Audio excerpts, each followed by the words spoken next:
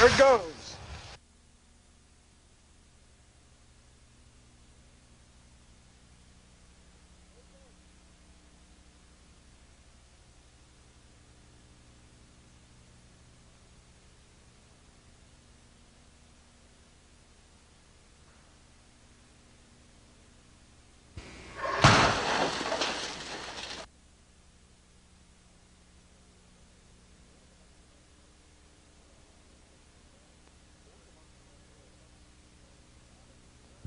A word about the following tape.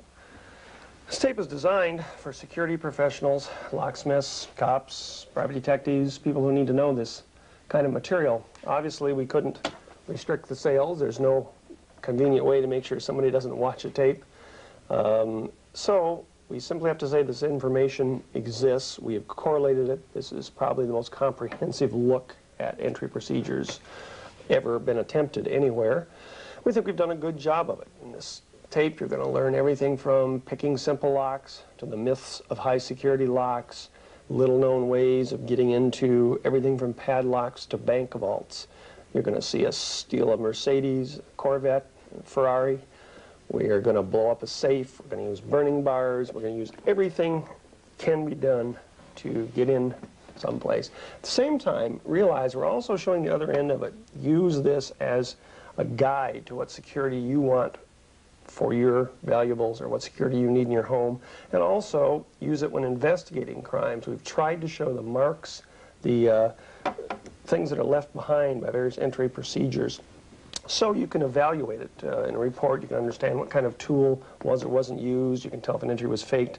Look at the film from all these angles.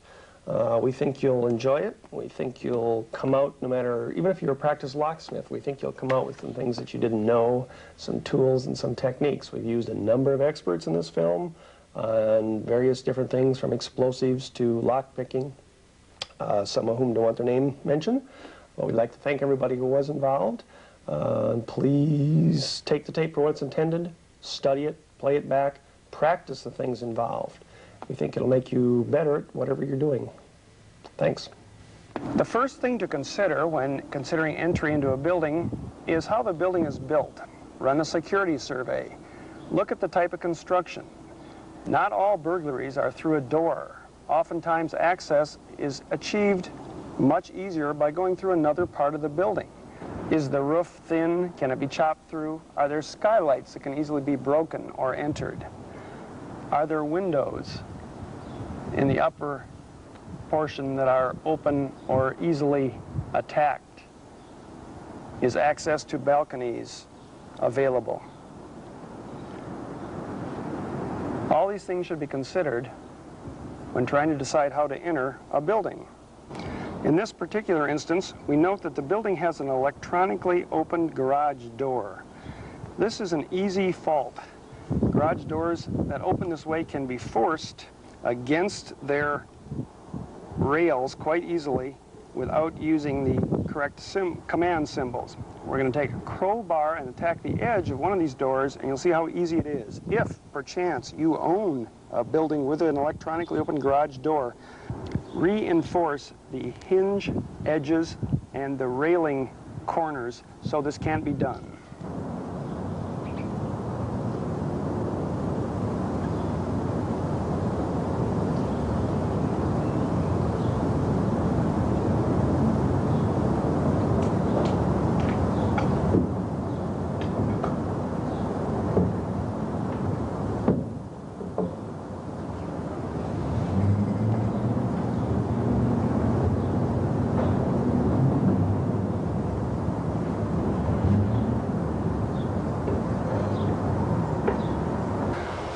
First thing we're going to look at here is spring-type plungers. Now this is a common door lock used on most doors, where the bolt is not a deadbolt, but rather is held in place by spring pressure. In other words, you can push it back by pushing it against the spring.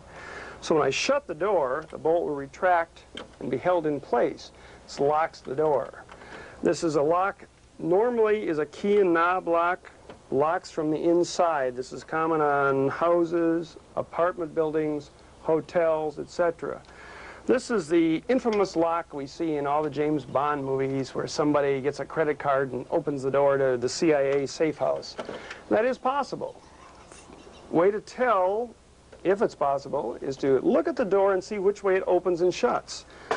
The bevel on the bolt will face opposite the way the door opens in normal doors.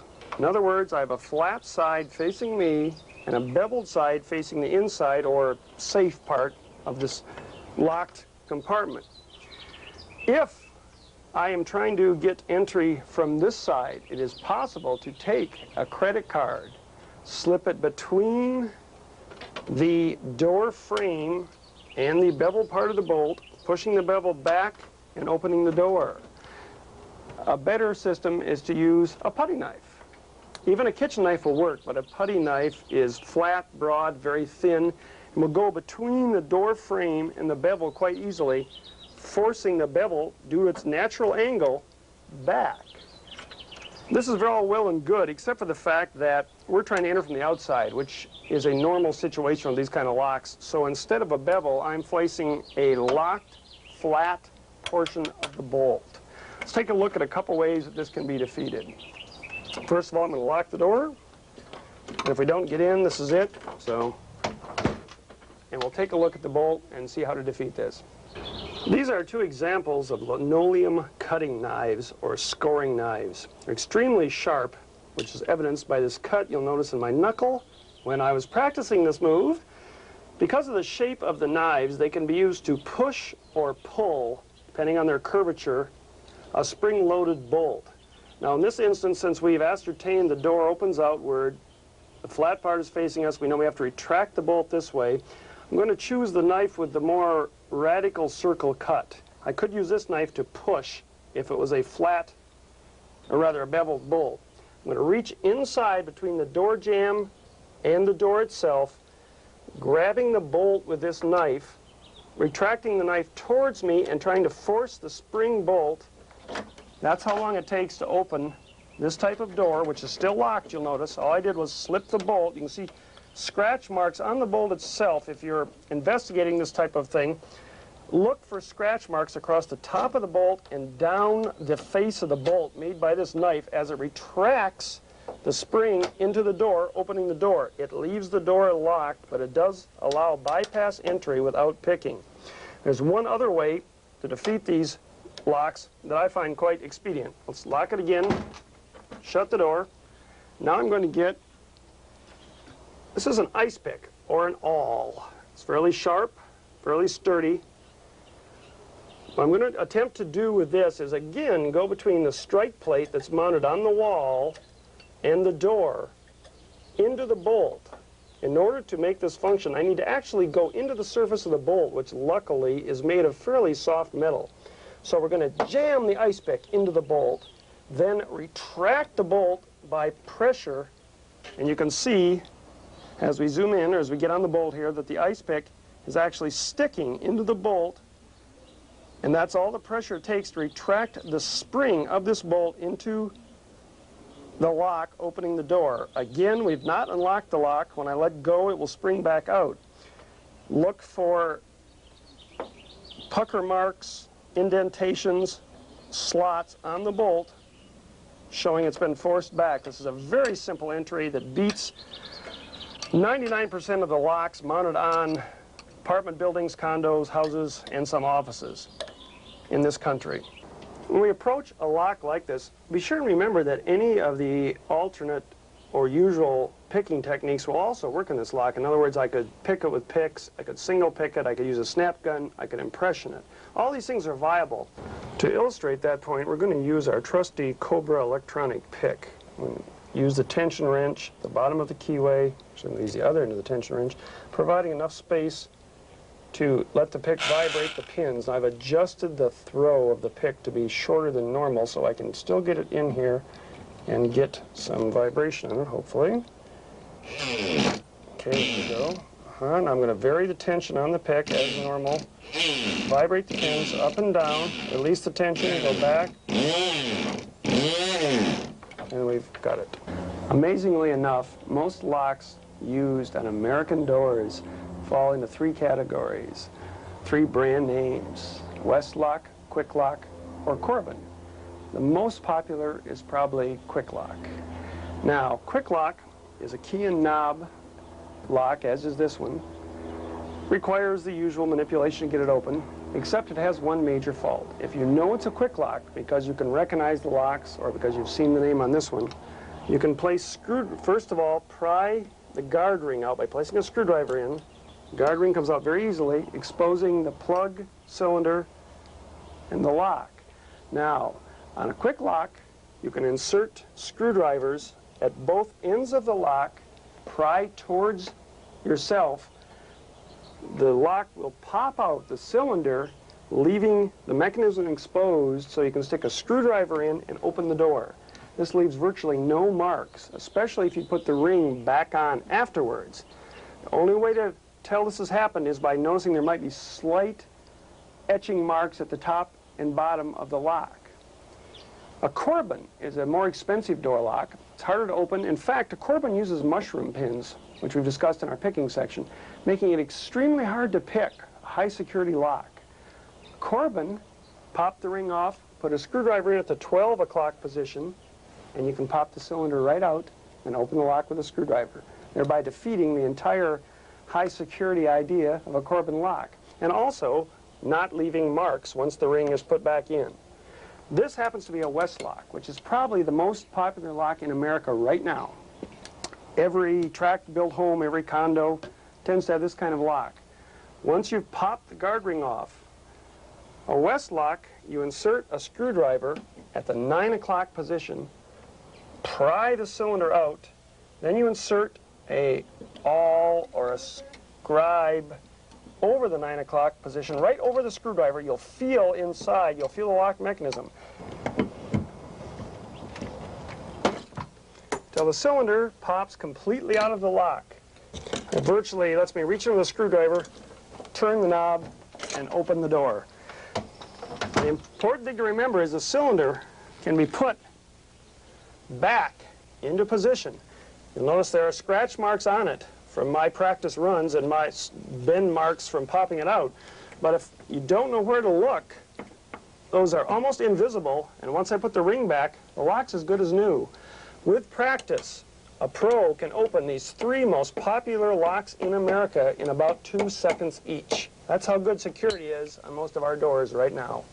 So to sum it up, the three most popular locks in America, protecting your and my valuables, our loved ones, God knows what else: Westlock, Quick-Lock, the Corbin. Screwdriver and an awl, 2 screwdrivers, work around the parameter, 9 o'clock, 12 o'clock, pop the cylinder, and a good pro can do it faster than that. Stick a screwdriver in, unlock it, open the door. A good pro can do that in about 2 seconds. Then you can reinsert the cylinder, reinsert the guard ring around the cylinder, covering most of the marks that I made, or if you're good, all the marks. The lock is effectively bypassed in a couple seconds. No key, no skill needed. We can tell this is a deadbolt lock simply by looking at it. The cylinder is protected by an anti-removal guard, as a strike plate. There's a block of wood here that looks decorative that prevents us from jimmying in here. Most applications would require us prying this wood off first in order to get at the deadbolt for hacksawing or prying or jimmying. The other options are, of course, to try and pick the lock, impression the lock, use the electronic pick on the lock, or, as we'll demonstrate in other parts of the film, if we know where the set screws are, we can drill out the set screws or actually drill out the shear pin of the lock. This is a normal setup for a deadbolt lock. When we approach a door that we know has a deadbolt, as we've already seen, the bolt actually goes into the frame of the house. We have several options. If we're not worried about leaving marks of our passage, first thing to look at is it a hollow door? This door could be chopped through very easily. Are there windows nearby that could be broken with tape over them to reach inside and unlock? Or does the door itself have glass in it? Obviously this one does not. One of the techniques at that point is to try and jimmy the door. This means separating the door from the frame for enough clearance for the deadbolt to drop loose from the frame, opening the door. Common jimmy tools are simply crowbars and pry bars.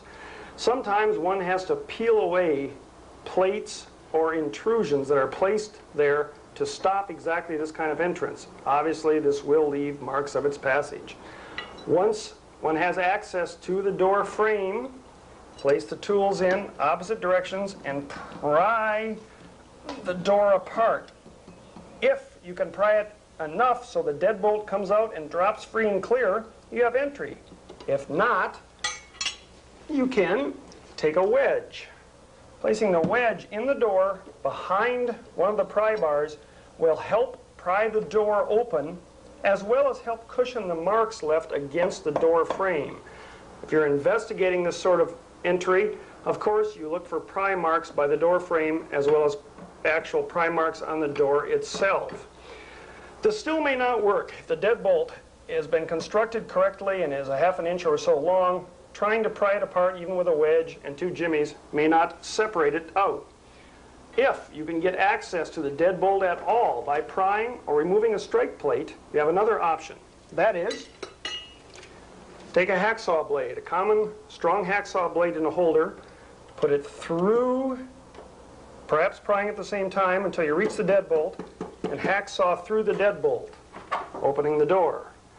It's also possible in some deadbolts to simply get access to the deadbolt, place a bar on top of the deadbolt itself. Now remember, the bolt is designed to prevent entry. It's not constructed to stop up and down motion.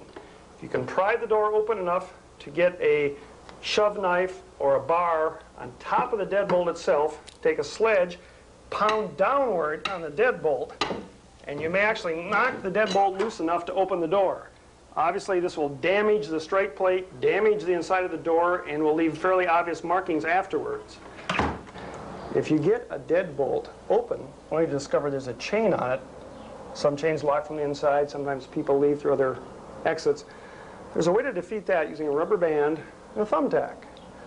You reach in, loop the rubber band around the chain as far back as you can get it, take the thumbtack, pin it inside the door as far as you can reach, and then loop the rubber band around it.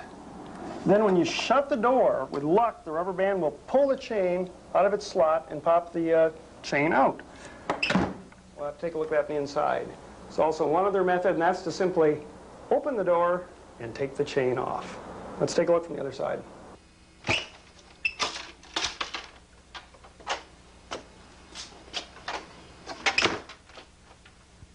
This is an example of a barrel lock used on the inside of doors to secure it, usually when someone's home. Barrel lock operates by sliding a rod over. Of course, the door has a small bracket that the rod goes into, and you put the barrel locking mechanism up, and it locks the door, preventing it from opening. Now, the way to open this, there's a couple ideas. Normally, when this kind of lock is used, it's used on a wooden door that will have a lot of tolerance, hopefully. So there's a crack between both doors, especially if the door is old and warped or weather-worn. What you do on this is, the lock is locked. If there's enough tolerance, you can put a hacksaw blade in. Of course, you could saw the lock with a blade. However, if you can get 1 hacksaw blade in, you can get 2 hacksaw blades in. This is 2 hacksaw blades that, as you can see, are rubber banded together almost in the middle. The rough serrated edges are facing inward on the blades. When you use this, stick it at the lock locked, you stick it in the crack in the door, grab the barrel, the rod of the barrel with the hacksaw blades. You can see my hands here. Squeeze the blades, turn the barrel, you can see it come down, let it go, and then work the barrel in with the crack using the blades as grabbers. This will allow you to get space, clearance, and open the other door. Of course, this usually means somebody's inside the room you're trying to get in, because the lock's locked from the inside unless they went out another entrance, another exit. This is a good trick, works with most doors if there's any tolerance on it at all.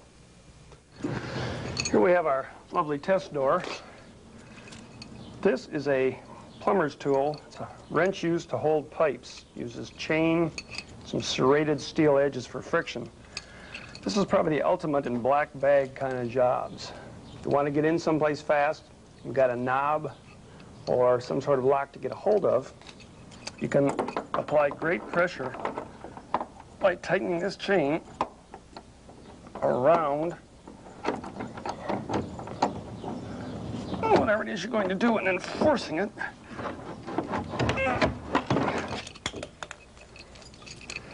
until it comes off. Obviously, it's going to leave some marks of your passing. It'll never be the same. Another possibility when using the pipe chain wrench is simply to lock it around the knob, turning the knob until you break the holding screws. There we go. Removing the knob.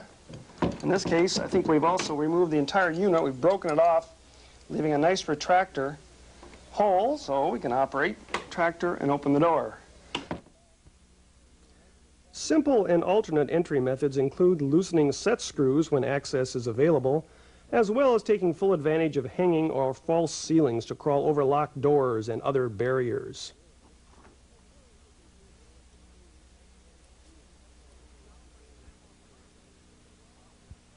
Now for an example of karma. While we were filming this video, someone tried to break into our office. They used a very novel method. This is the back door.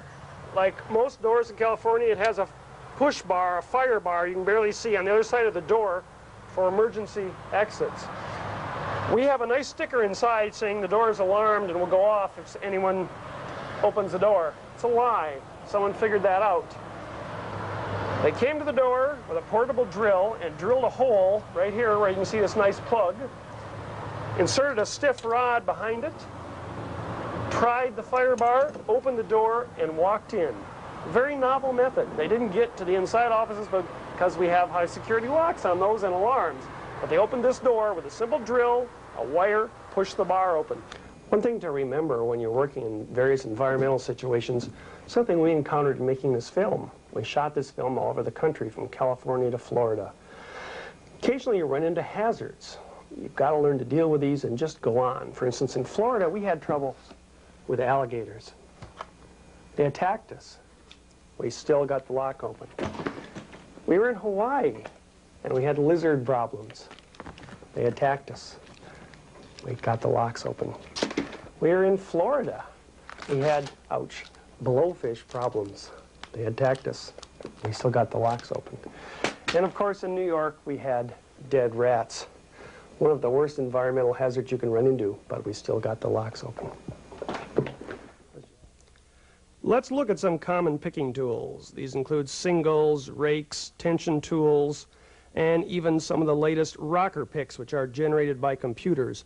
A medium set is usually plenty for our applications. You'll also notice one very clever key ring that contains a tension tool and pick. These are the tips for a close-up look at some of the more common picking tools.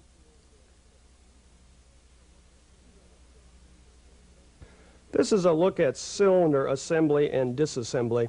This is a key and knob lock. We're going to take the plug out by pushing out slightly, which gives us a ring we can remove, and then with gentle pressure push the plug through. This leaves the plug free, and now the cylinder is held in the plug, as you can see, by a retaining screw or ring on the back of the plug. In the cylinder itself we have the springs, the drivers, the plugs, and masters if there are any.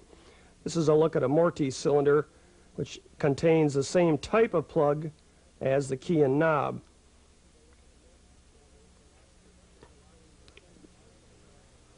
In this particular lock we do not have two screws on the back, but rather a small spring which holds in the plug in the housing. We'll press down on this little pin, releasing the spring, and then we'll unscrew the back of the plug, removing the plug from the housing.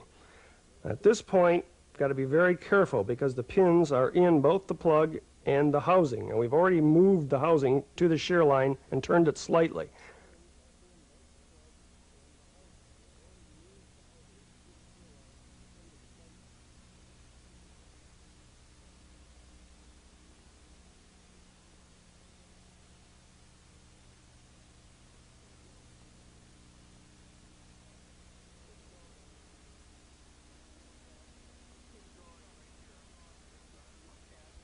This drawing right here is a look at pin tumblers, drivers, and pins, springs. The red line you see here is the shear line, and this is the key. This is the correct key fitting.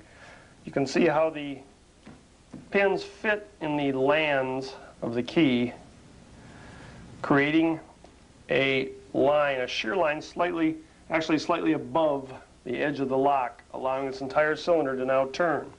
The correct key or the correct picking action will line up at the shear line. Here we can see the plug coming out from the housing. Now remember, the upper pins are in the housing, the lower pins are in the plug. We're putting a follower, which is simply a piece of wood or a small metal tube, to maintain the pressure on the springs and the drivers in the housing itself. Now we are going to remove the pins in the housing one by one, keeping track of the order. And we have a first pin out already, and you'll notice there's a small wafer and a pin that make up our first driver pin. So right away we know there are master keys in this lock. Now we're going to continue removing the pins and the springs from the housing one by one, leaving them in the correct order as we take them out. This is very important for making keys or for reassembly. Now the main reason we're doing this is to make a key from this lock by disassembling the lock. One of the common reasons this is done is people who are hotel thieves often do this. Now you can see we've taken all the pins out and the drivers and a couple master pins that were located inside the cylinder. We still have pins remaining in the plug, but they're lined up at the shear line. As we can see, the plug housing spins with the correct key in the lock. We're at the shear line. Now as we remove the key, we can see the pins go up and down as the key cuts run over them. Now these pins must also be removed one by one in the correct order. When we put the driver pin back on where it should be, we notice the shear line is broken and the housing will no longer go on. Now if we put the correct key in, of course, that will raise that driver up to the shear line, as we can see, and would allow the lock to open. Thereby, by comparing the length of the pins, we can tell how deep the key should be cut. Hotel thieves often check in with a bunch of new locks, the same type as used on the hotel, take the one off the door, put a new lock in while they're doing this, disassemble it, make a key. By taking two keys apart, you can determine what are the masters and grandmasters and make those keys by taking two locks apart. Now here we're removing the pins from the plug itself, covering all but the pin we're removing. We go one at a time, line them back up with their correct drivers. Now there we know is a master pin because a little wafer came out, so we know there's another shear line on that pin. Master pins make it easier to pick as well as easier to impression. When we get the pins out, we can decide if we want to make a master or a regular key. Now here are the pins along with the correct key and master. Now we know the bottom pins go in the back, and then we notice that we need two masters. The second master is, of course, here.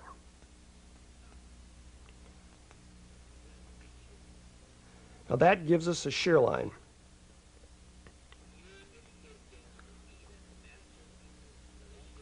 Now our educated guess would be that a master or grandmaster uses a separate shear line, but this one doesn't, because we can see there are other pins, other master wafers rather, that were in the housing besides the ones that were actually in the plug. Notice we're using tweezers to carefully remove the pins and keep them in order.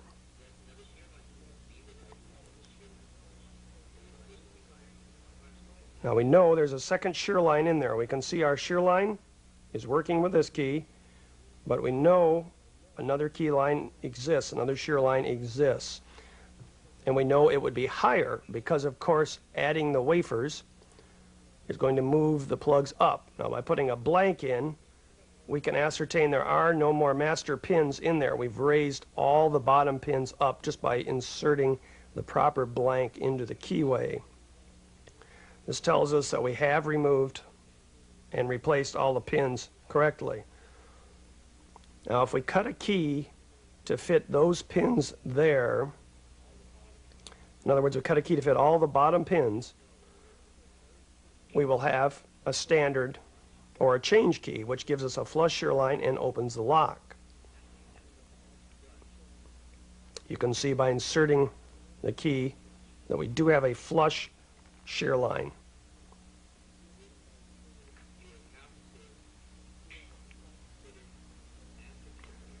Now we must put the master pins back in carefully, which are in 1 and 3 in this case. And now we'd have to cut our key deeper to compensate for those pins. That would give us the master. This is a fairly simple job, and it can be made even easier by using depth keys, which we'll show in a couple of minutes, to get the correct cuts, whether using a file, a grinder, or a key machine.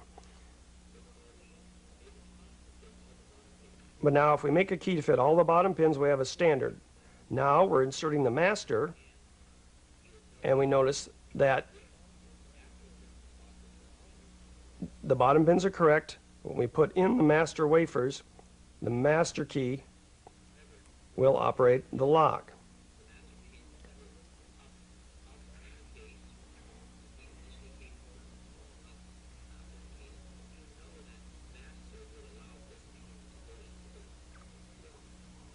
Now we know that the master wafers that were still up in the case, we know the master would allow that to fall into the plug.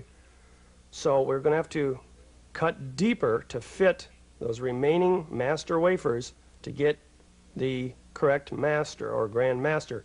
So our master key will again give us a flush shear line by dropping the master wafers into the plug. Again, this cutting can be done with a file or a cutter or a machine. Now there's the blank, and we cut it for all the bottom pins.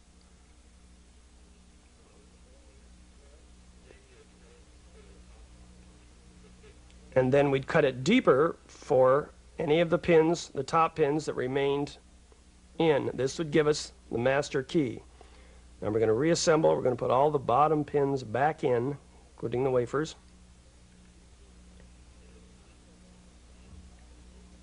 I will set it aside for a moment. I'm going to take a follower and put it back into the housing, the cylinder. Now when reassembling the lock, we replace the springs. They're going to be under tension. Therefore, the follower is used to hold the spring and the driver in. We cover each one up with the follower as we reassemble a cylinder. And we push the follower forward to cover that driver, using the pressure of the follower to hold it in place.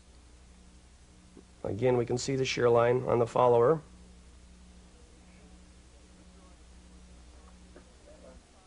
This drawing is showing us the inside of a pin tumbler lock with both a change key, that is the normal regular key, inserted. Now the key would fit under here, of course, lining up the pins to the shear line.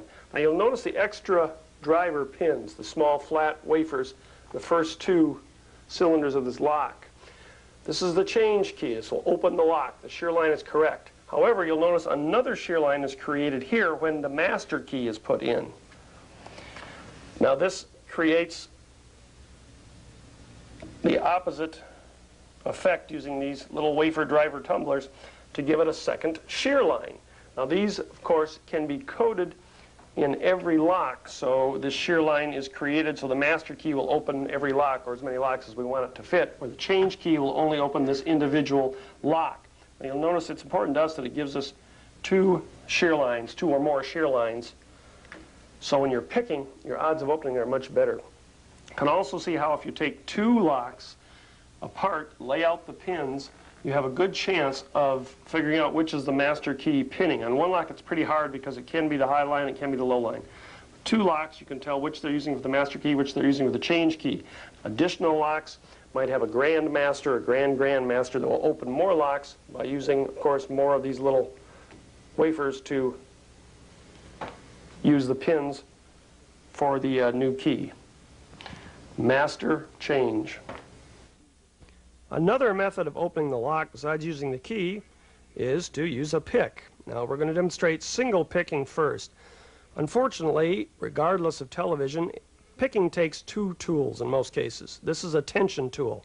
We've inserted that in the bottom of the keyway so there's enough room for a single pick to fit over the tension wrench and go into the keyway. The pick is going to raise each pin to the shear line individually. As it does this, the tension will give up a little bit each time.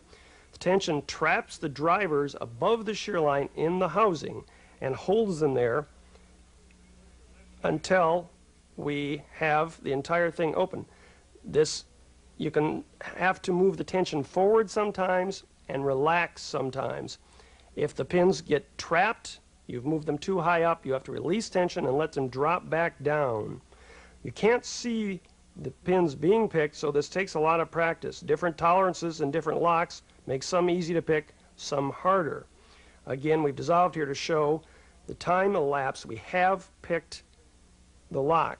Now, if it's off more than 15 degrees, as you can see here, it is picked. Tension wrench can be used to open it. Sometimes the latch will bind even though the lock is picked. Tension wrench, in this case, can be removed as long as the tension is retained, and a screwdriver or key blank can be put in to actually use the locking mechanism to move it the entire way.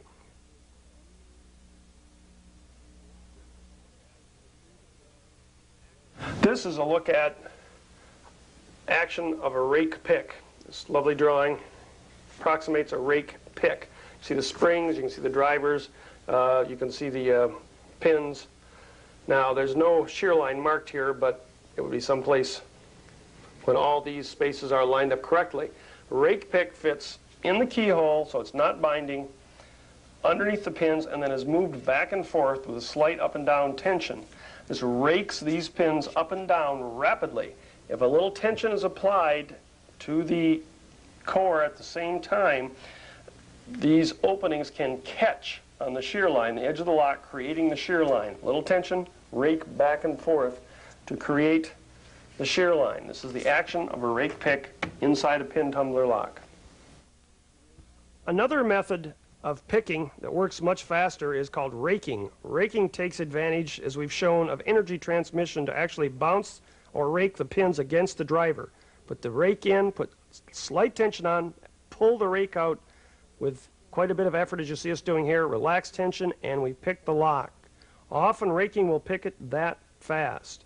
This is a computerized pick designed to rock back and forth. Since we know this keyway, we can choose this pick by sight, put it in, apply tension, rock up and down, rocking the pins to their shear line. These are brand new picks. They work quite effectively. This is an actual time on this picking, except, as I said, we know what the lockway looks like, so we've chosen the pick to fit. This doesn't take near the energy or force of raking. When you're raking, you will adjust the tension back and forth and rake hard, rake soft.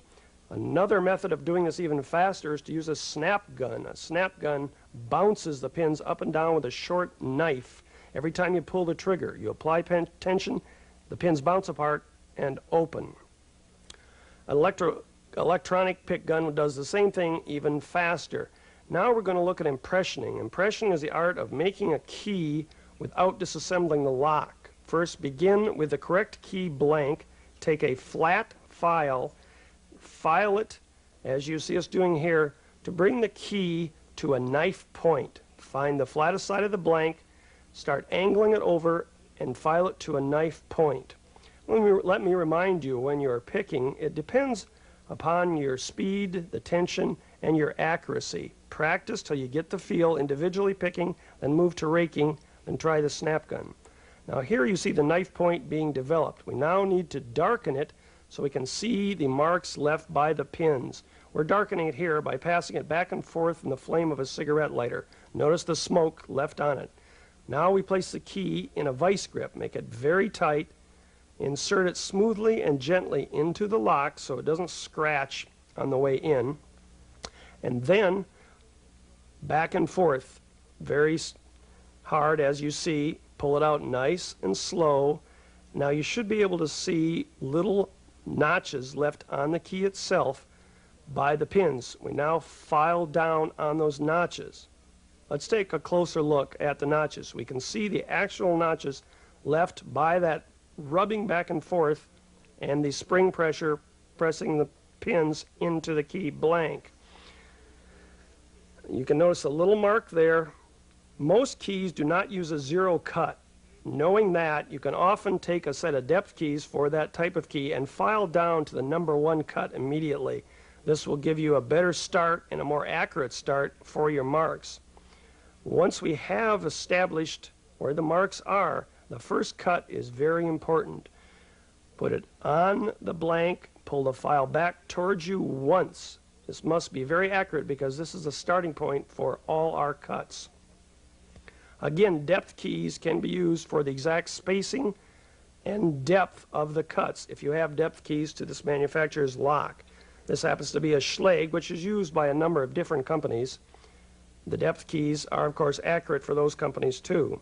Now we're going to smoke the blank again, and we're going to file again, smoke again, and file again. You notice once we've done this a couple times, we tilt the key back and forth at different angles to see the marks. Once we see a mark, we file.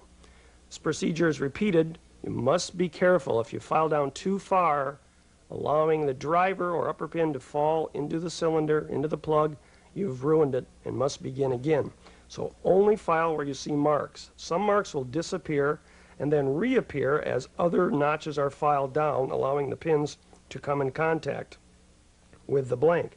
Again, we're going to put it in, twist back and forth hard, pull it out, and now we don't need to smoke the blank because we can see the marks. We can see the attack points shown here. We have 3 major file points. We file that, put it in, do it again, reread. Now the notches are becoming quite visible. We're going to file it down carefully,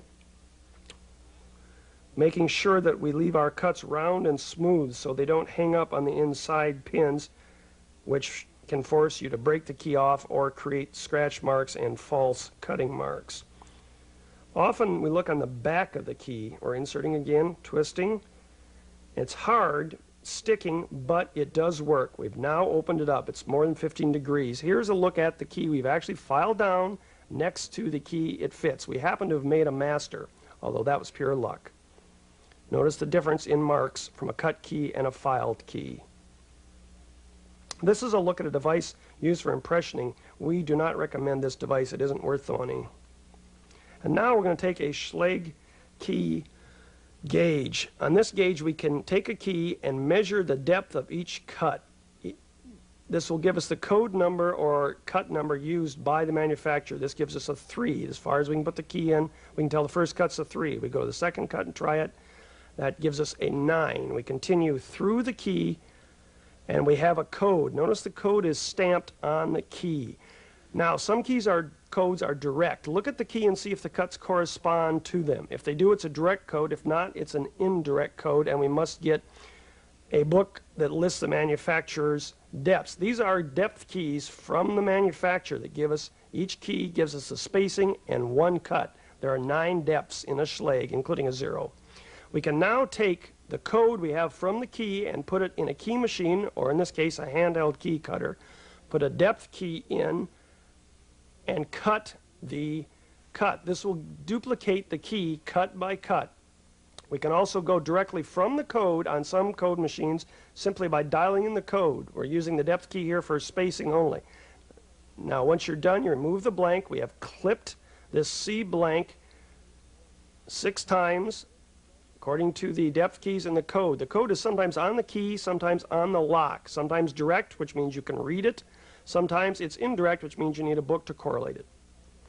This is a book that gives us the depth charts, and notice the depth keys next to it, for different types of locks. If we don't have depth keys readily available, look it up in this type of book. This gives us the spacing between the center of one cut to the next, plus the depth of each cut.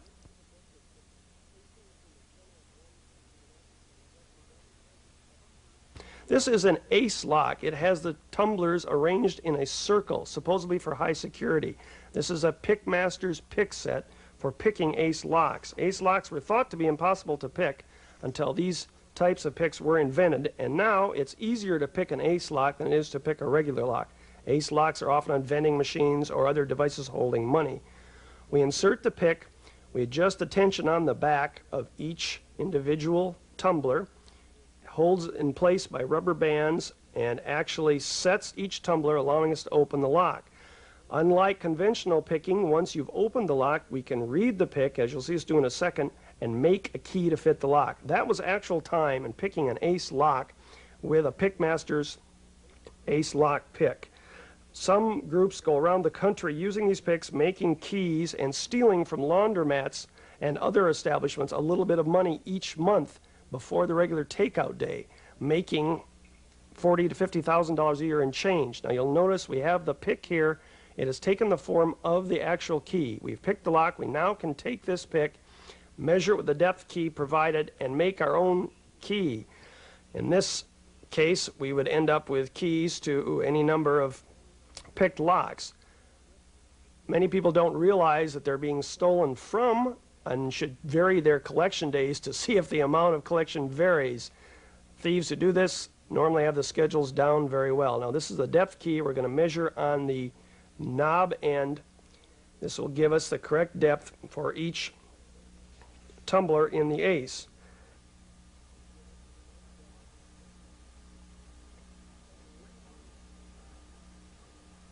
The next lock we want to discuss is a common lock. It's known as the key and knob lock. It's found in apartment buildings, houses, medium security applications. This is a typical key and knob lock. Now you'll notice it's a one-piece unit. The door goes here. The knobs are on either side of the door. The key, for obvious reasons, due to the name, fits in the knob all the way and opens the lock. These locks share a number of common characteristics that we're going to deal with at this point. Besides the key fitting in the lock, most of these locks have a tailpiece that fits inside from the plug, holding the knob and the lock mechanism on. It's clamped on the door by screw actions, by screwing this little cover here. On some of the earlier locks, it is possible to, when it's locked, unscrew this cover, which exposes, you can't see this real well, take my word for it, exposes a small tailpiece right here. On some of the earlier locks, you can punch with a center punch this tailpiece out and it will unlock the lock. This is not true on any good lock. On some of the locks, you can unscrew this plate that's on the outside of the door and hit the tailpiece with a center punch, which may pop the lock out, allowing it to open. As I say, this isn't too common on new locks.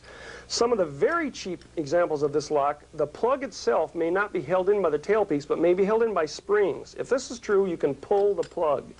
Again, this is very rare. It was used a number of years ago on cheap locks. You don't see it much anymore. And we're going to look at one of the most common examples of this lock in use today, and that's the Schlage wafer lock. This is a Schlage wafer lock sitting here. Now you can tell it's a wafer lock. If you see the key, it's very distinctive. Or you can look at the lock itself. And on the lock, you'll notice the keyway is quite distinctive. This keyway does not take a pin tumbler key, but rather has a side-mounted obstacle bar and wafers. This lock can have up to 7 wafers in it, depending on how it's set up. I'm sorry, 7 tumblers, 7 wasters, 1 master, 3 series, and possibly 4 combination. Now the key on a wafer lock is very distinctive because all the cuts on the key are either full or nothing. There's no depth cuts on this key. If you see a Schlage lock, it's the distance between the wafers, the lands and grooves as it were, that determines where the wafers are. If it's a cut, it goes all the way down to the middle of the key, allowing the wafer to operate. You'll notice this has several cuts on top, and then has a fitting wafer cut on the bottom. This lock was thought to be extremely difficult to pick for years because of the construction of the keys. A normal pick will not pick these wafers, nor will it operate the lock mechanism itself. Now, Schlags were made for a number of years. There are millions of them in use all over the country on normally the inside of apartment buildings, office buildings. The Schlage wafer unit is made in two different varieties, the A and the W variety. This simply means the keyway is made differently. The A keyway and the W keyway are not interchangeable. But in the A and W groups, there are subgroups of 1 and 2. So you have four possibilities of a key fitting in the lock.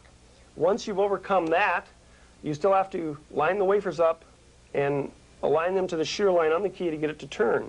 Now, the way to do this, there are a couple ways to do this. One very unique method that's very little known is a computer, a mechanical analog computer that will feel out the wafers and give you a readout.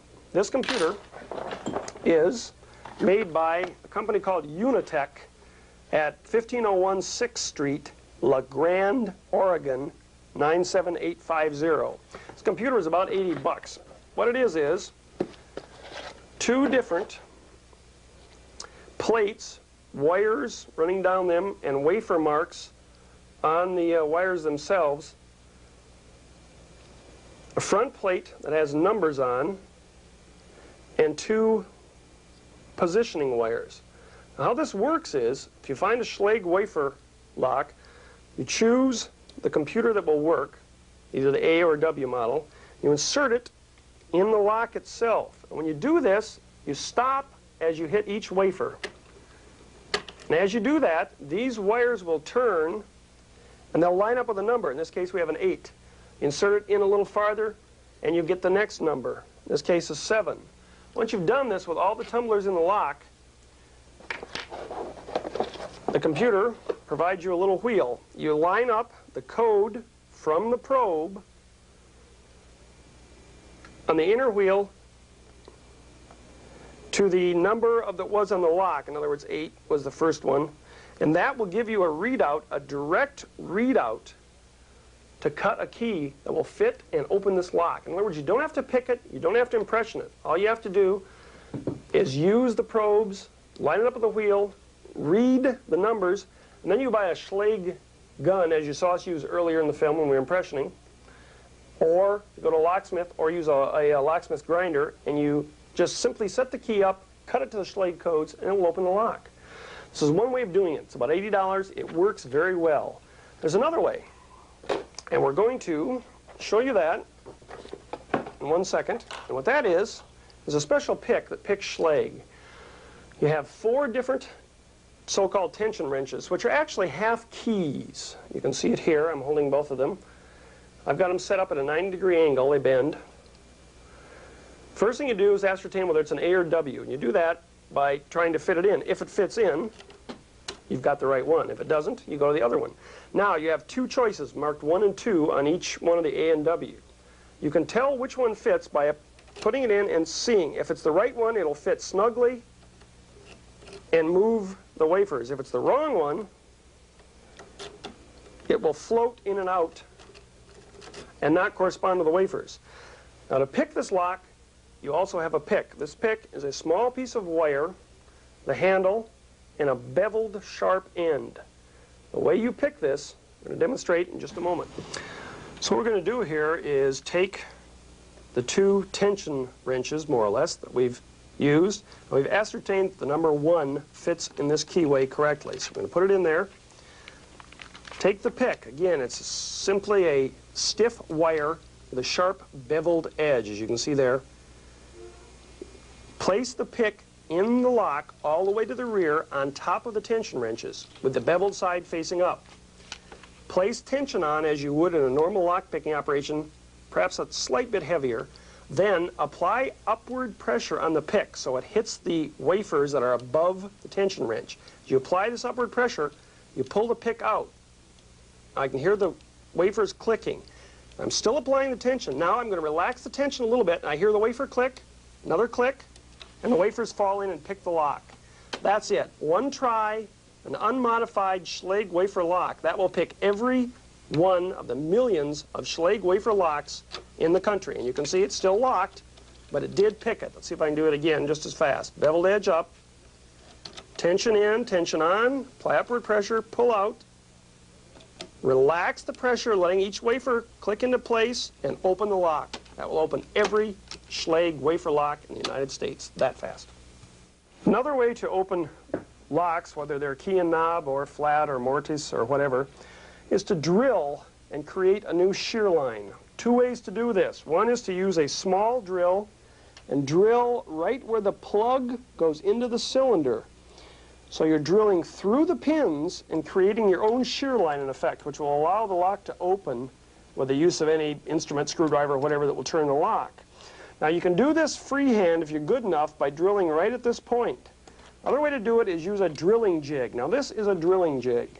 This device has two little pins on it that are designed to go into the lock plug itself, and then a hole that's automatically lined up for an 1/8 inch drill. We use a cobalt drill again, and some locks may have hardened plates or steel dead pins, as they're called, mixed in with the other pins to make this operation difficult. However, it can still work with most locks. Now this is one drill jig. This is another one. This is a flat drill jig. It's used with a mortise type lock. For a key and knob lock such as this, we use a curved, slightly concave drill jig. I'm going to place this in the lock, line the pins up so it holds itself in. This gives me a hole, and I'm going to use the drill you've seen us use. I'm going to place the drill in the jig. The bit fits perfectly. I'm going to drill. Be careful with my fingers.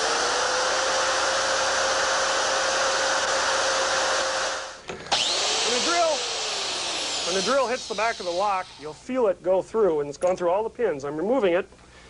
Now you can see the hole that's left there. It's drilled through the top pins, and in essence created a new shear line. I'm going to take a screwdriver, insert it in the plug where the key would go, turn the plug just as the key itself would turn, opening the lock. The pins I've sheared off all the way to the back of the lock, creating our own shear line. This is a very fast, effective technique for opening almost any type of lock. Some high security locks have, as I said, built-in steel dead pins or sometimes ball bearings, which make it extremely difficult to drill through. We're going to try a high security lock in a moment and see how that works. But while we're still on this lock, I want to point out there's another way to drill. Besides using the 1/8 inch drills I did here, you can take a safe drill, put it here, and drill out the entire plug.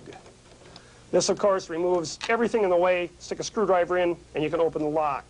I prefer using the drill jig for accuracy and using an 1/8 inch cobalt drill. However, if that doesn't work, or you hit dead pins, or it for some reason just doesn't function, take a big drill and drill out the lock. If you see a lock that has a hole in it like this, you know what happened. Of course, the lock cannot be used again, but it effectively opens it. Here we're looking at a keyhole. Keyhole the way you'd look at it. This is the end vision of a normal keyway. You can see the slot effect where the key would fit in, turn the plug, open the lock. This, as we've seen already, is an ace lock. An ace lock, as you recall, simply has the pins arranged in a cylinder around the plug. The key can be situated as center or left or right. This one happens to be center. Uses the key, the indentations, as you can see, to let the pins come in. Now we've shown how to pick these locks already. Move the tailpiece. How to pick these locks. There's another way to get into these locks in a hurry, and that, of course, is drilling. Now to drill an ace, you don't want to drill out the plug if you can help it. Rather, use a special drill. It's a cylinder with very small teeth on it, sharp, small teeth. Cylinder fits over the plug in the ace lock and actually reaches the pins themselves, allowing you to saw through and cut the pins. Now, this is one example of the saw. Here's another one, slightly different. This one grabs the plug and goes in on the outside, cutting it. Here's a replacement plug for the lock. You can see the cylinder configuration. Now we're going to try and drill this lock out. By the way, as someone reminded me, you should always wear eye protection, which I'm not when you do this. And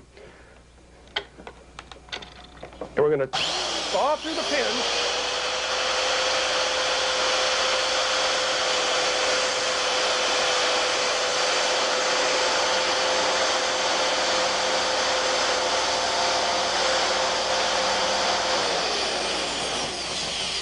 And when I've reached the end of the pins, I'm going to leave the drill in, stop it, and then gently withdraw the saw.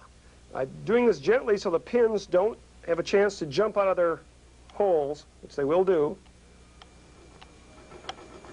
And once I've got it out, I can then actually go in. You can see the pins are sheared off.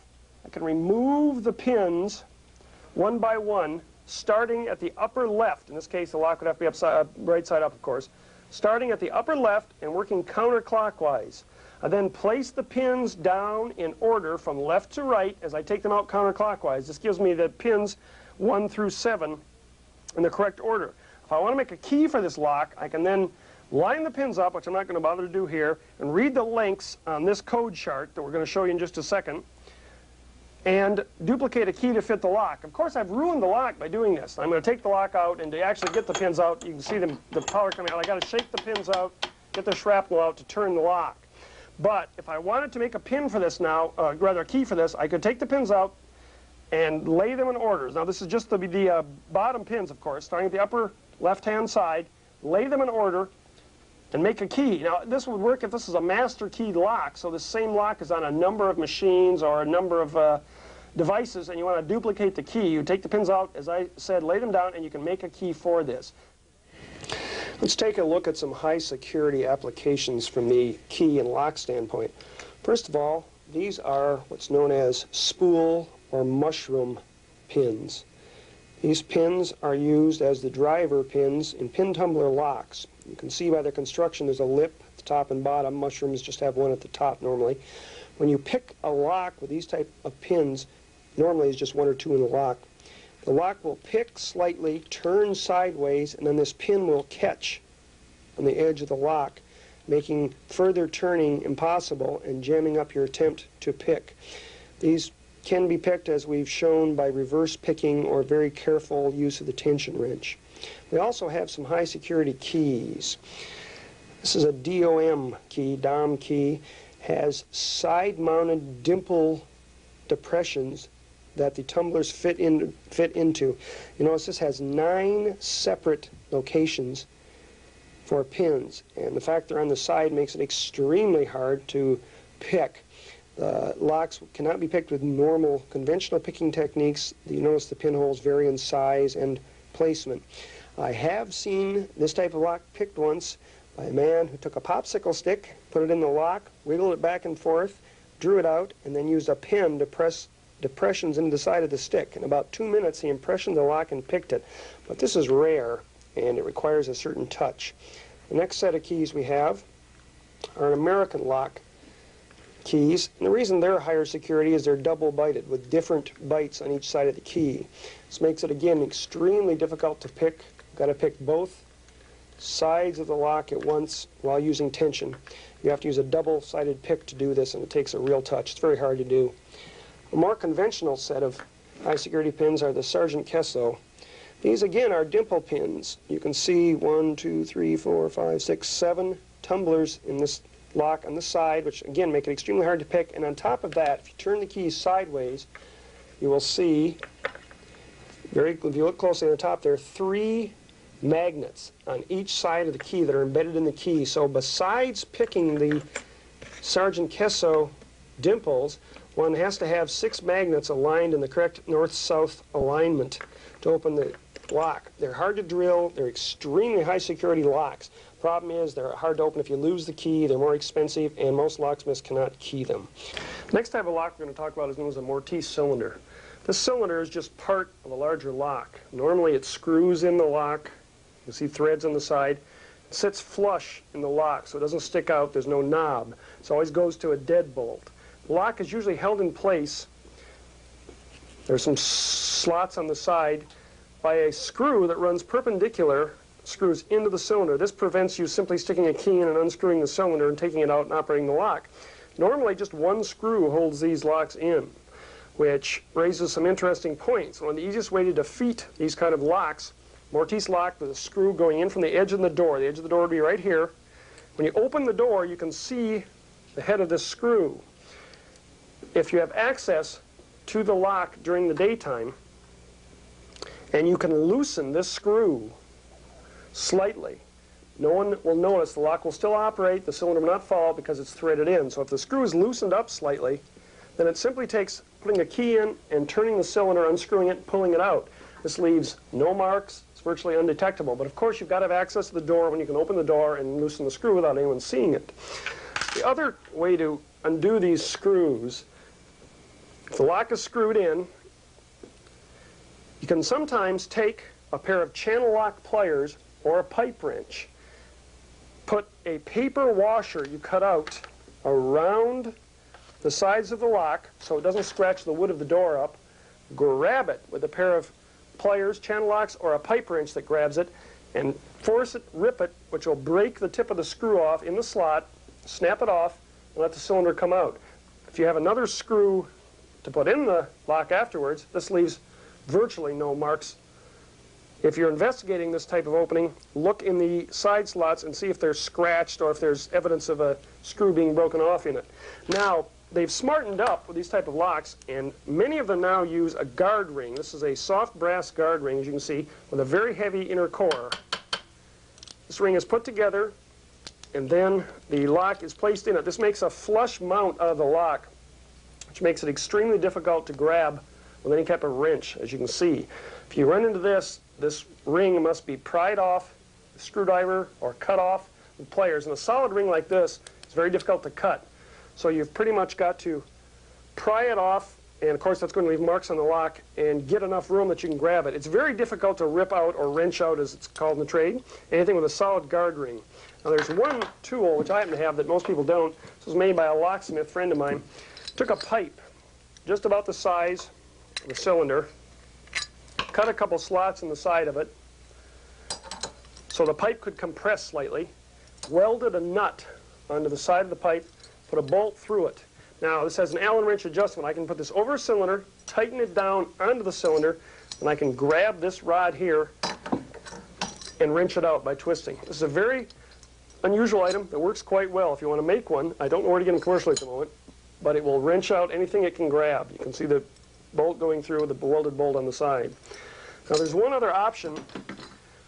Some of the cheaper locks and some of the more expensive ones, actually Schlage, again our friends at Schlage, instead of being mounted by side slots, a smooth area as you can see, they use in the back a couple of set screws. You can see the holes right next to the tailpiece, the cam and the tailpiece. Screws come in from the back and hold this lock in the door. So screws are actually mounted this way. On the earlier Schlages, the screws actually had their heads coming through here, where you could take and unscrew the heads and then remove the cylinder, thereby opening the door.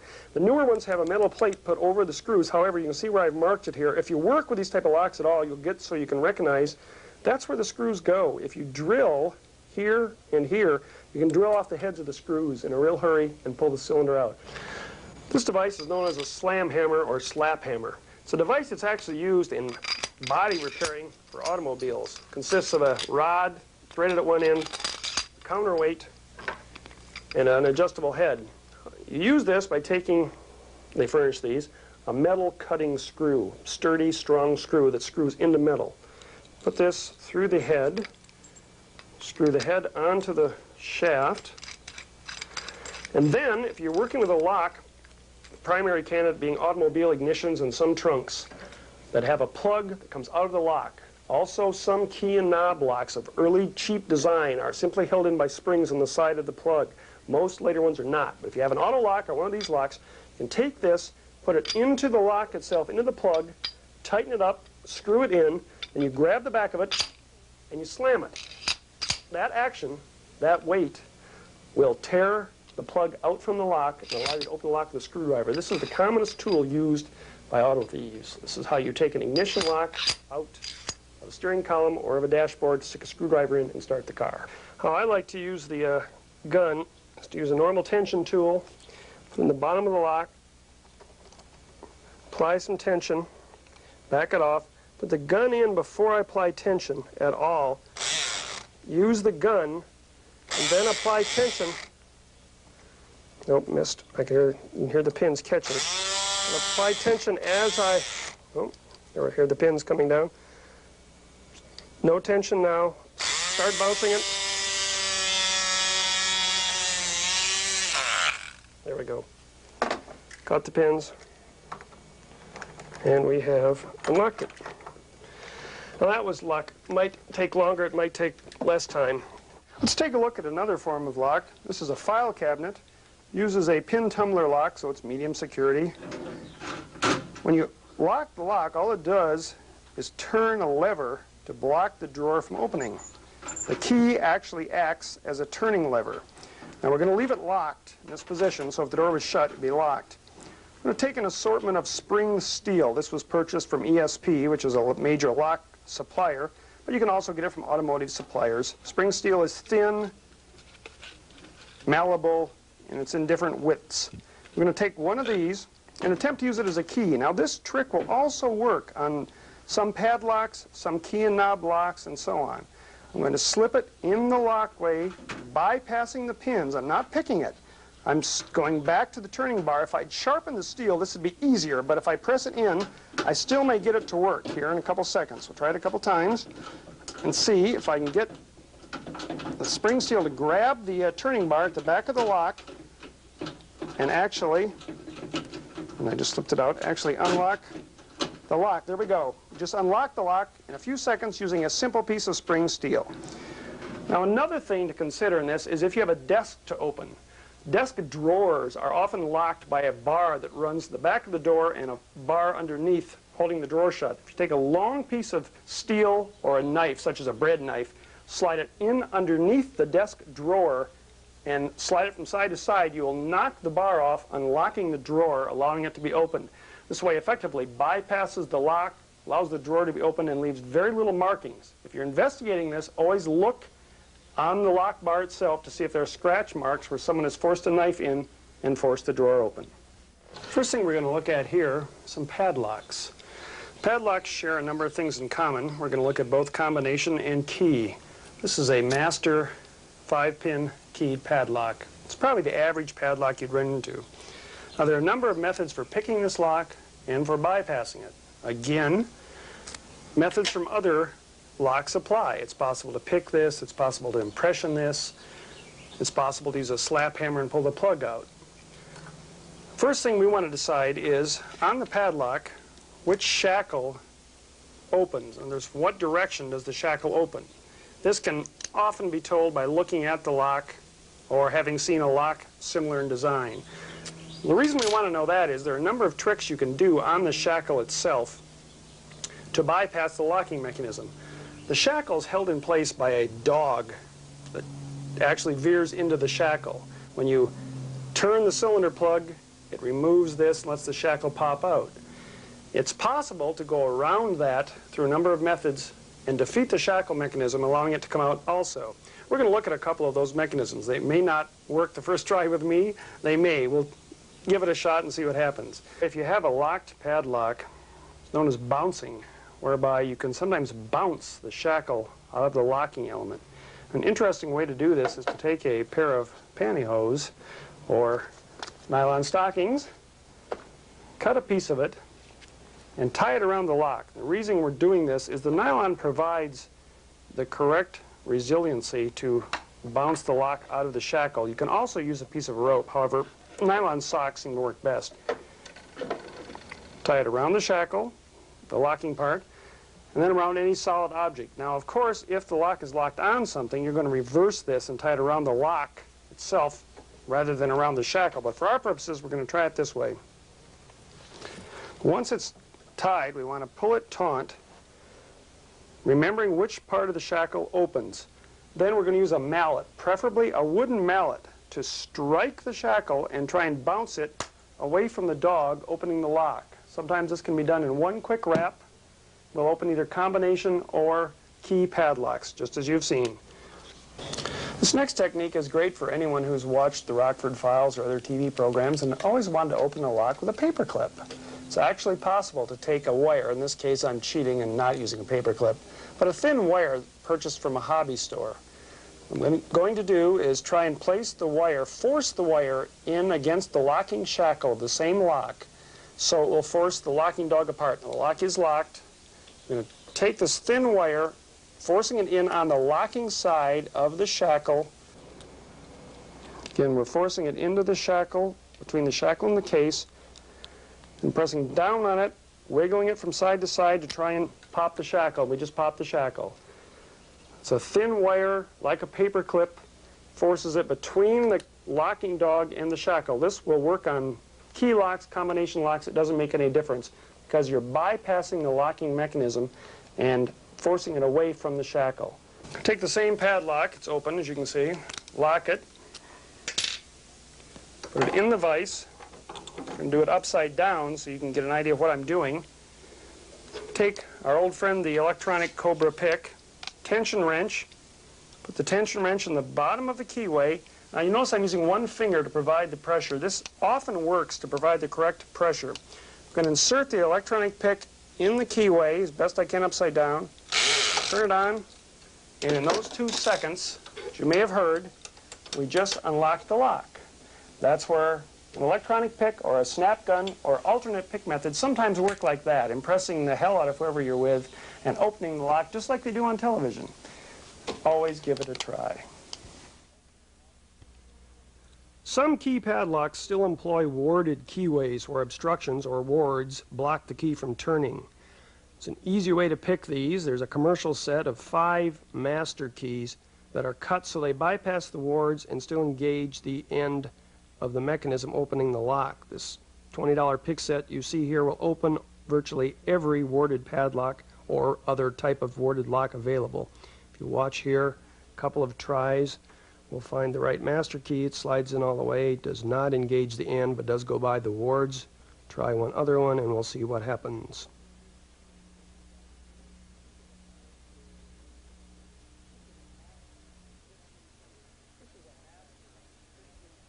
This is a Master 1500 series padlock. It's pretty typical of a combination padlock. In fact, it's one of the better ones. The Master padlock can be opened by manipulation if one is careful enough. By pulling out on the shackle while turning the dial, one can feel the gates fall into place. The later Masters are harder to manipulate. There are several things you've got to bear in mind. All combinations are right, left, right. The combination numbers will all be even or all be odd. Therefore, if you pull out and find the third number, which is generally the first number you find, it will tell you if they're all going to be even or all going to be odd. The second number is a minimum of 1 turn to the left past the first number and a maximum of 8 numbers short of 2 complete turns. The second number will also be at least 4 numbers less than the third number. The third number, as I said, can be found by moving the dial while pulling out on the shackle and feeling the gates. Normally, the combination numbers will be either large, large, or small, large, small. The new Masters have false gates built into them because too many school kids were able to pull the shackle out and find all 3 numbers. However, with practice, you can still do this on a Master. You can also hook our contact microphone up to it and listen for sound manipulation with fair success. However, there's one very easy way to open any good lock. Like many keys and locks used in furniture, padlocks, automobiles, etc., the Master has a code. The Master code is stamped on the back of the lock. It's not a direct code. It refers to a Master code that is published. Therefore, if you read the back of the lock, and in the case of furniture or automobiles, read the key and read the number, and then you buy a book, in this case a Baxter, published by Baxter Systems, available through any of our lock suppliers. This lists all Master combinations from 1968 through the present. Occasionally you have to buy updates, which this is. This lists the newest Masters. If we look at our code, we see it is 902633. By opening this, the right pages, we can find that serial number or that code number, and there is a combination, 240212. Let's give it a shot. 24, all the way around to 2, back around to 12. That's how to open most padlocks, furniture locks, and automobile locks, if possible, by the code. It should also be pointed out the Master 1500 series is susceptible to shims and wires against the locking dog, just like we did the Master key lock. It's also possible to drill 3 holes and read the wheels to get the opening combination. But this is pretty ridiculous for a padlock. If you're going to go to the trouble of drilling it, you might as well drill it out and open it up. You'll also see us test a Master 2000 lock. Now this lock has ball bearings that hold the shackles in, a hardened steel case, a hardened shackle, and is a much, much better lock and more difficult to open. In fact, we'll take it to the firing range and see how it holds up. We've got the Master padlock again that we looked at earlier inside. What I'm going to do is take 36-inch bolt cutters, just about the most severe bolt cutters you can get. You'll notice they have a fairly new jaw, they're strong. We'll see what they do in this hardened shackle. I have not tried this, I have no idea what's going to happen. Bear with me, please, as I shut it. Well, as I try and shut it on the, I got one side of the shackle in, I'm going to use my arm pressure, and we'll see if a hardened steel shackle. This is a hardened steel shackle, folks. See what we did? We made a slight mark, not anywhere near a halfway cut. We marred the surface of the shackle. This is a 9mm MAC fully automatic suppressed weapon, ball ammunition. Take a couple shots at the Master padlock and see if it lives up to its reputation. As you can see, the 9mm round hit the back of the Master lock, penetrated, and did it go all the way through? Did not go all the way through, and the shackle remains, although the lock is not in great condition, the shackle remains locked, and the lock actually appears to be almost in functioning condition. On magnetic padlocks and magnetic door locks, which are being found more and more, it is possible to develop your own key system. Take a piece of soft iron or steel, easily purchased, bend it in a U shape, buy some magnetic wire, this is about 16 gauge wire, wrap it around the bar several hundred times. Now it would be wise to cut this bar into a thinner shape on the end so it would fit into keyholes. For our purposes, this would work for a magnet. On one end of the wire, you put a diode capable of handling at least 2 amps. Then you splice it into a plug and plug it in the wall. This effectively gives you a half-wave rectifier. What this means is when this is fully wound, covered with friction tape, and has a diode in line with it, Radio Shack parts, it will turn on and off 30 times a second, reversing its magnetic field. Once it does this, you can plug it in, hold it against a magnetic padlock, or insert it into a magnetic keyhole, and it will vibrate the magnets 30 times a second, putting them into opening position and opening the lock. It will also ruin the lock. It will demagnetize the magnets in the lock, and there'll be no way for anyone with a key to get in afterwards. But for a one-shot, this will open almost any magnetic lock, no matter how sophisticated. Now we're going to look at opening cars. This is a whole separate subset of locksmith techniques in itself. There are a number of ways to deal with cars. We're going to start with the easiest and work to the more complicated. Most car locks are based same principles that non-car locks are based in. Most are pin tumbler or wafer tumbler locks. The difference is some cars, especially GM, use a sidebar that runs through the wafers or through the tumblers, locking them in place unless the correct key is put in. This makes picking them extremely difficult. When you put the key in, it moves the sidebar so you can open the lock. You try to pick it, will not do this. And because of this, they can't be picked, or it's very difficult to pick them. Some car locks can be picked. They all can be impressioned. It's also good to remember that cars have a VIN number on them, Vehicle Identification Number. This number, along with sometimes serial numbers of the car, correspond to a code book that gives you the keys, the cut depths, the numbers of the keys to make and fit the car. You can buy these books. You can go to a locksmith that deals with automobiles and have them make up a key if you have the VIN number of the car in advance. This is also true if you can call a dealer where you bought the car and get a code. They'll usually give it out to you if you can convince them you're the guy that bought the car. This is the easiest way. The next easiest way is to use a key. Luckily, we have some keys. These are one of the few things that ever made money in comic books. These were sold at one time through the mail. They're tryout keys. This set now costs about $70. This particular one, I believe, consists of about 225 keys. One of these keys will open every GM car made from 1967 till about 1984. This is possible because the tolerances used in automobile locks are sloppy. They have to make so many locks, and they only have X number of combinations, so the tolerances are sloppy. Tryout keys are used by putting in the lock, shaking it back and forth, applying tension as you would a lockpick and opening. Very few GM cars during those years cannot be opened with this key set. As I said, these used to be sold in comic books for about 20 bucks. It was a good hobby for people that read comic books. You can now buy them from locksmith suppliers. You can get them for almost every type of car made.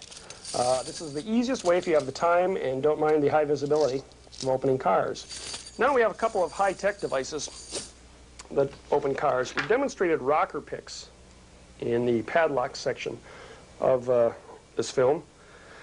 Rocker picks, you put in the lock, you don't use a tension tool, you rock them up and down and use the tool itself as a key opening the lock. They're making rocker picks for Ford, and I believe someone has some out for GM as I speak for this. They work pretty well. About 20 rocker picks will open most Fords simply by wiggling the ignition and turning. Now we have an even higher tech device. It's kind of small here. This is a key blank for a Ford, not cut. And you'll notice the black along the key is latex rubber. It's a brand new idea. Take this key blank. They actually come in a set of enough keys to fit all the Ford keyways. You place it in the ignition. You rock it up and down. If you do this just right, pins will set into this soft latex and stop at their shear line. Pins actually press their little tips into the latex as you wiggle it, and then when it's at the shear line, you can turn it and start the car or open the car door. These are brand new. It's a real good idea that I suspect will be expanded to other locks. It doesn't work every time, but it's certainly worth trying. These are available from a couple of the lock suppliers that we list at the end of the tape. Well worth purchasing if you're going to work with cars. Now, after that, we get into some of the more standard methods of opening cars. First thing we suggest you do is you buy a kit. This is a lovely little black thing as a holder. You can purchase from almost every locksmith supplier now. It's called the Slim Jim Carry-All Master Key Set, Master Opening Set. Comes with anywhere from 7 to 12 tools designed to open almost all cars. The tools work well. This set, instead of buying them individually, gives you all the tools plus some instructions to use them. Now the tools, basically, the tools you see most often are the good old-fashioned Slim Jim. You've seen cops use it, locksmiths, tow companies. This is the original Slim Jim. This will open many, many cars in the market. However, they developed some anti-Slim Jim devices because so many people were using these. Because of that, they've developed other tools to compensate for it. This is known as a round Jim. With these two tools, you can open probably 70% of the vehicles on the road today. Let's look at the way that this works somewhat. You can take my artwork here. In theory, this is the inside of 3 different car doors. Yes, I know it doesn't look like it, but it is. This is a normal button-type lock. You press the button down, it presses down the rod, turns the cam, locks the door. On this type of lock, you've got several options. You can use the Slim Jim sometimes, put it in, hook it on the locking rod. If I pull up here, it will pop the button up, unlocking the car. Again, go down, hook over the locking rod, and pull. Some cars, you go down here, catch it, and push on this end of the locking rod or on the cam itself. That, again, will pry up and pop the button up. An easier way to do that is to use the round Jim. The round Jim, if you can get it in the car, you put it in between the window, as you do with the Slim Jim, and the car body, bring it down, put it underneath the button, and pop it up. That will pop the button up quite effectively from that angle. You can also use the round Jim sometimes to come down and catch the rod as you would a Slim Jim. You can see the little bent tip there. Catch the rod, push it down on the cam or on the other side of the rod, popping the rod up.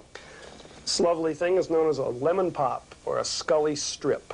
One would assume Mr. Scully invented it, since there's no other reason for that name. Simply a piece of very flexible yet stiff plastic, some holes punched in it. You buy these for about $5. You get 3 of them, along with some white cord, as you see here. This little device works on any car that has a push-button type lock. This includes a Porsche and a Mercedes. Simply push this in between the window and the body, push it down using the correct length of strip or cutting it yourself to fit, hook it over the button, as you can see our vise is doubling as a button here, pull the strings, tightening up on the button, and opening the lock. That would have popped the lock, opened the door up. Leaves no trace of its passing, $5, or you can make it yourself. Great idea.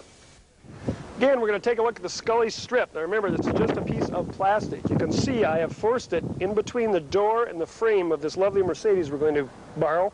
And I've run the string material, can be dental floss or wax string, through the holes, made a loop, taped the loop, and hooked it over the doorknob. Now, the glass obviously is down for our demonstration, but normally it would be here. Plastic's in there. I'm going to grab a hold of the string and simply pull. You can see it tense up on the door when this car goes by. See it tense up on the door, and we just opened the Mercedes. That's how easy it is. You can see the loop. Once again, loop it this way. You use a piece of tape, force it over, pull on the strings, and it opens. And that is how easy it is to take a Mercedes. You can see the strip itself, simply moderate stiffness plastic. Easily forced between this piece of rubber and the door jamb down here. Very good for Porsches and Mercedes. Remember that if you have a Porsche or a Mercedes. This device is known as a sidekick. See the clever little logo with the boot on it? Comes in this leather pouch, consists of a couple different pieces. This is used on ignitions, preferably Ford or GM. Put the key in the ignition. Take the sidekick. This is a saw, cylinder saw, like we used on the Ace locks. Put it around the guide, drill into the lock, then pop the lock out. Sometimes you have to use a slam hammer. Take a screwdriver, start the car. Works extremely effectively. You also need a drill with it. About $70 from locksmith suppliers, called a sidekick. Will start a lot of cars. Of course, it also destroys ignition, but that's all right. We're going to look at an example of the inside of a car door, the use of the Slim Jim. This is not an average door, but it's built like an average door, so it'll do for our purposes. Taking the interior panel off, you can see the inside of the door, you can see the window, you can see the lock rod.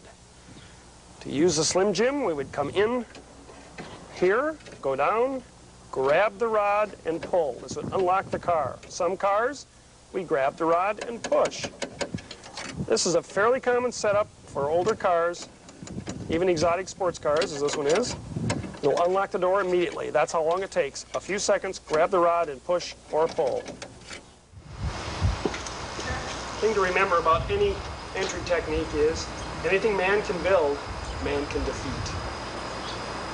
Strategy and planning are the keys to getting in, opening up, defeating anything.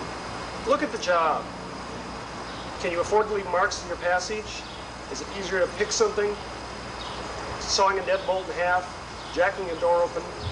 Or is it better to throw a treble hook over a limb and climb up and get in a window that's open? Does that take less time? Does it make more sense than trying to pick an exotic lock? Consider these things. Plan it out.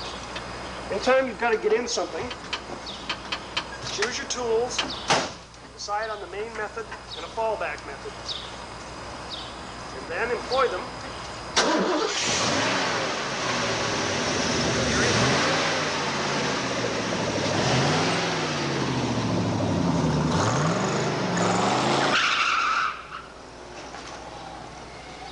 The safe was invented in medieval Europe and was usually made of wood with one or more bolts that would drop into place with a locking mechanism. In the 19th century, the modern safe was actually invented. Although most people don't realize it, there are actually two very different types of safes, designed to do two very different jobs. The first steel safe was designed to protect important papers or paper money from a fire, not from a burglar. These safes had a steel outer layer and then some sort of insulation such as cement, asbestos, or plaster of Paris to keep the inside temperatures fairly low during a fire. The usual burn temperature of paper is above 350 degrees, so therefore most of this insulation kept it below that. In the early 1900s, UL or Underwriters Laboratories began testing and rating safes on their ability to withstand a certain temperature for a certain length of time. Insurance companies base their policy costs on these ratings even today. What we're looking at right now is a fire safe, cutaway. As you can see, it looks from the outside like a standard modern safe, with the handle and with the type of dial with a spy-proof ring. Here's a cutaway of a modern fire safe, which actually uses a stabilized waters installation. The stabilized water, or some people consider more of a solid foam type material, is right here, as we can see inside this cutaway safe. What you see here, the wires are, when they pour the foam in here to solidify, it just adds more solidity to the unit. As we come down this way, you'll see more of the fire installation. And then as we come across right here, you will see security. This is the first stage of burglary protection, as we'll be talking about. Right here are hard pins in this arbor protecting the handle mechanism from individuals pulling it out, inserting a mechanism in there, and tripping the bolts. As we come through here again, you'll see a hard plate. This is a hard plate protection to allow to the lock mechanism protection. Can you see that right here? So no individual can drill, look at the wheel packs and determine a combination. There are drill bits, such as cobalt drill bits, that can get through this. Nevertheless, it does deter the burglar. And this, what you're looking at, is not a burglar-resistant safe, but a very good fire safe. As we go through here, you'll see the dial connected by spline to the wheel packs. The wheel packs being a 3-wheel pack here. You can look at this and see the 3 wheel packs. Okay. As we go here, there's a heat baffle. What the heat baffle does is, again, it absorbs heat and dissipates the heat in case of fire. This is the outer panel, and if you look at it, this is a 1/4-inch mild steel. Now, as we look at the mechanism, I'm going to tilt the cutaway safe all the way down so we can see the wheel pack. The wheel pack is here. It's usually secured by a relocking device, so in case there's a burglary attempt of punching out the dial, the bolts are usually stopped with a spring mechanism to prevent retraction. You'll notice that the wheel packs, when they're engaged, a bolt is drawn back, the handle can open, and the door can then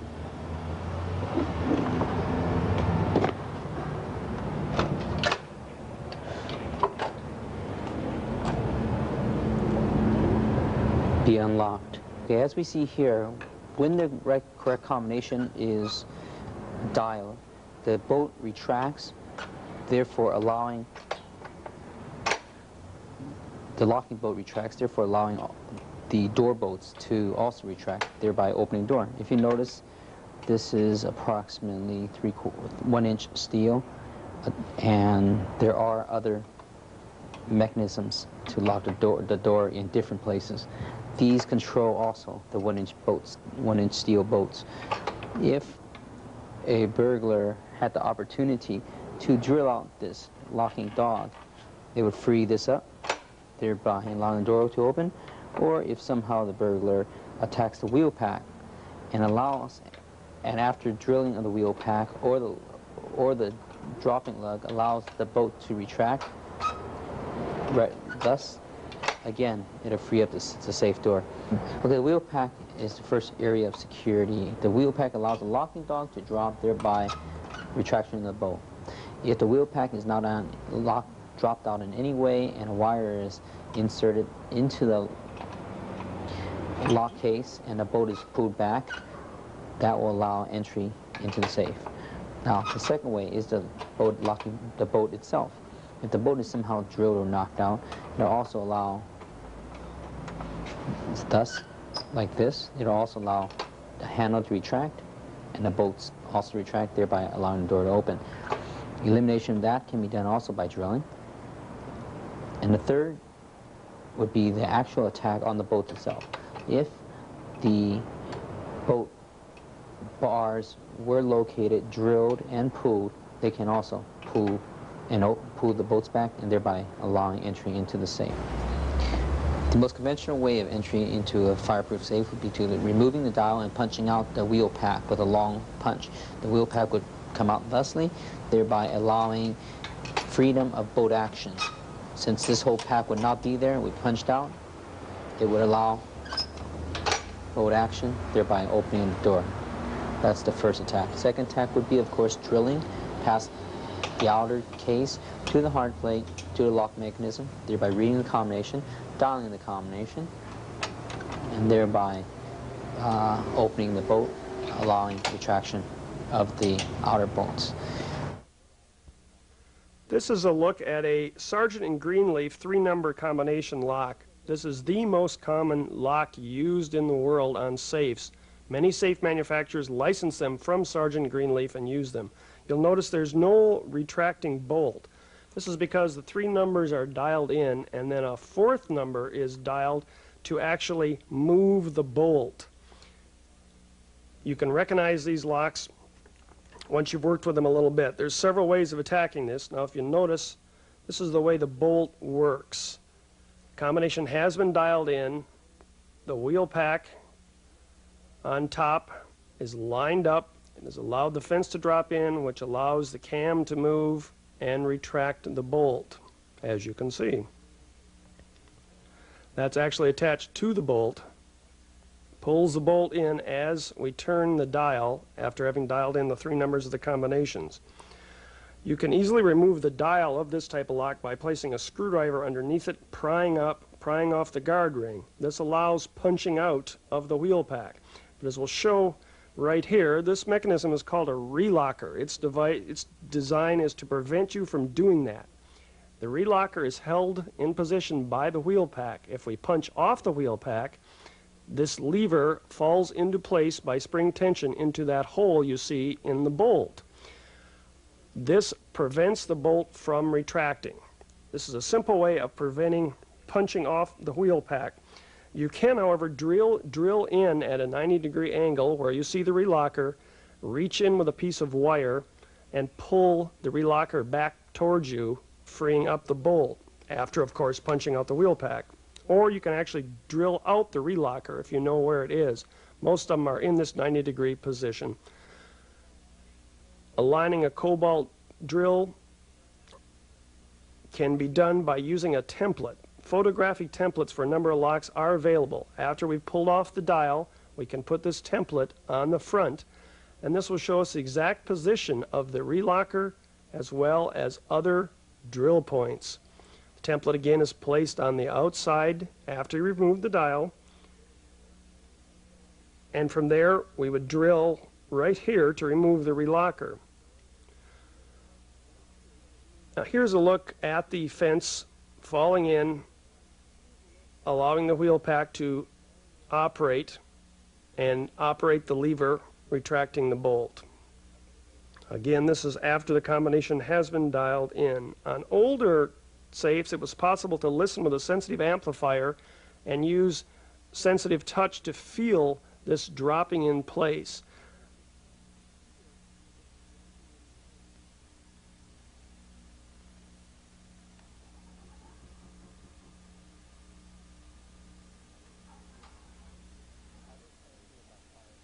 As I explained to you about a fireproof safe, the major reason for the existence of the safe is to dissipate heat, to keep it under 350 degrees, to preserve paper contents. This, if you look at it, has a quarter-inch steel outside shell, which means practically anything can drill through it. And of course, the thickness of this is really to contain the insulation or the solidified waters, as we talked about in the previous cutaway safe. The bolts, again, are 1-inch metal bolts. Now, this particular safe does have a relocking device, thereby if any individual punches the dial, removes the dial and punches the line in, it will automatically lock to prevent the handle from opening. This, of course, on this particular safe, one would only need to drill a hole right about here where the locking bolt is, drill out the locking bolt, thereby allowing release of the locking dog and door opening. Now we are looking at another money safe. If you notice, all money safes do not have wheels, while most record safes or fireproof safes have wheels. UL tests money safes and record safes according to their resistance to a professional burglar. To be UL rated, a money safe must weigh 750 pounds or be attached to the floor, must not have wheels, and money safes, if made before 1960, have round doors. The UL listing is very important because it establishes exactly how much protection any safe actually gives. Money safes are basically heavy metal boxes which do not offer much fire protection. Look at this door, this massive TRTL 15 by 6 door. We see the 1.5 inch to 2 inch bolts. We see the thickness of doors all around. It translates to the same as the wall. Because this is a by 6, all 6 sides are protected with the same type of protection as the door. A burning bar is a very efficient method for opening safes. This is a hollow steel bar with high pressure oxygen forced down it. The bar is ignited and burns as you see. The old burning bars created fires, and you had to have a fire suit to use them and an extinguisher. Very high temperatures, melting steel like butter. There now is a new small portable burning bar. Today we will demonstrate a fast and economical way to penetrate hard plate. This is hard plate. It might not look like much, but if you don't have the correct tools, it's hard to get through. We're ready to burn. Strike the torch and put it in the hole. The torch is powered by oxygen, and as you can see, it really gets hot. We're through the double hard plate in about 6 seconds. All I'm doing is picking a spot back in the safe where I know there's no hardened anti-drill plate and drilling through to the interior. As I said, this would expose the tumblers if I was going through the closed door part. I'm not. I'm going back for a reason. I'm going to start at lower speed. We add a little cutting oil.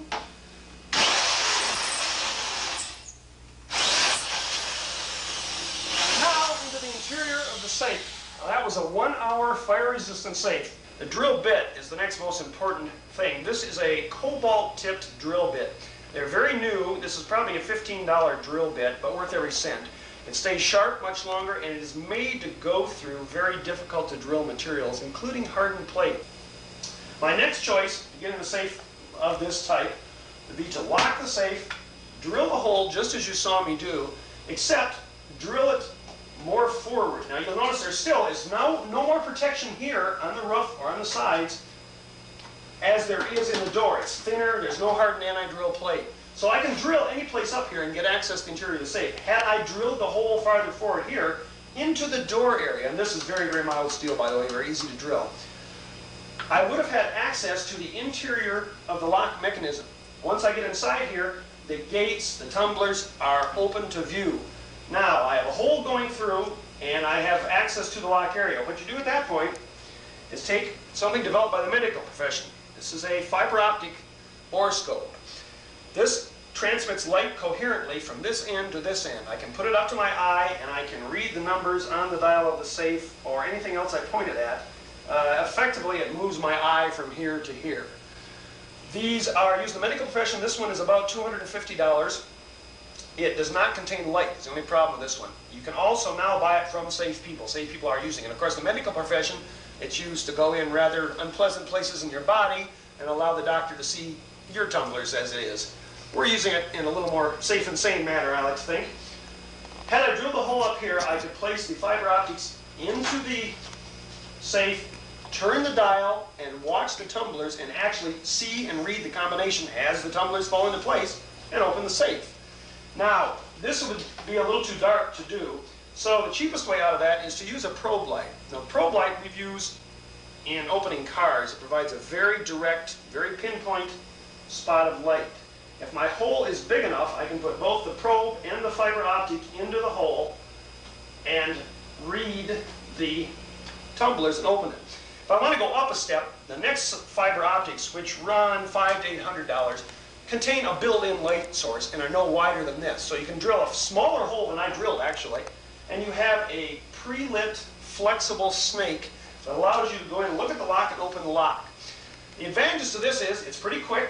You don't have a hardened drill plate to go through. You see what you're doing.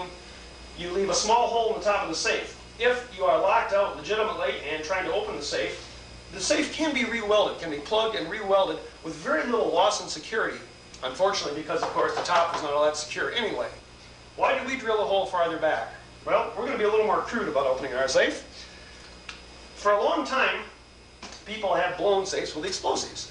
This is fairly crude, sometimes results in the loss of the contents, the safe, occasionally the person blowing the safe, and sometimes the apartment building. There's a European technique that so far has not been found much in this country, and it works quite well, and that is to hydraulically tampen the safe by drilling a hole into the interior of the safe, as we did, anywhere on the safe. Safe can be in place, can be moved. Then one fills the safe up entirely with water. As you probably remember from your high school physics class, water does not compress. Therefore, the water acts as if the safe was filled with an inert object that will move when any pressure is applied to it. Pour the water in through the hole. Take a small amount of explosive, much less than would be required to blow inward against a strong steel door. Anything from dynamite caps to C4, place in the hole. Water is filled to the very top of the hole, and dampen it down with a little clay. Get to a safe area, set off the charge. When this is done right, the charge, especially a fast-burning charge, will go instantly. The water will expand, filling the volume. There is no volume to fill. The water will blow the door off the safe or blow the safe at the seams. If it's done correctly, the interior of the safe will remain fairly intact. It's possible to even save paper money, along with harder items, of course, if this is done right. In fact, we're going to try that today. We're using an explosive expert who has a license. We're going to place thousands of dollars, risking our own money, I should add, into the safe in a couple different places. And we'll also place a couple of books and coins, other paraphernalia in the safe. And we're going to take this, lock the safe up. We're going to take the safe to a safer location, just in case we're a little off. And we're going to try the hydraulic method and see how it works on film. As far as I know, it's the first time this has been filmed. It's one of the first times it's been done in this country. Also today, as long as we're going out and blowing up a safe, and we're in a fairly safe area, I should add. We're at a gun range. It's protected. I'm going to demonstrate a couple other things. The first thing I'm going to demonstrate is a chemical known as thermite. Thermite, we'll give the formula. I'll show the formula on the board after this. It's composed of a very simple formula of iron flakes and aluminum flakes. It burns with an extremely hot flame. These containers contain thermite, which is a commercial preparation of thermite. These are cheap and available. These were purchased from Sergeant Sandy. These have something mixed with it, I suspect probably sulfur, to make it burn a little easier. It's a bit difficult to get regular thermite burning. Some people that make their own thermite add, I'm going to blow it, do it again. Toluene. Some people that make their own thermite add toluene to it to effectively light the thermite and give them a chance to get away. As you're going to see, thermite is a very noxious chemical. You don't want to do it in a house if at all possible. It will start anything else around it on fire. It sends off poisonous and noxious gases. However, it will melt through steel very effectively. These are hardened steel plates, 1/4 of an inch thick. Once the reaction starts, it's almost instantaneous.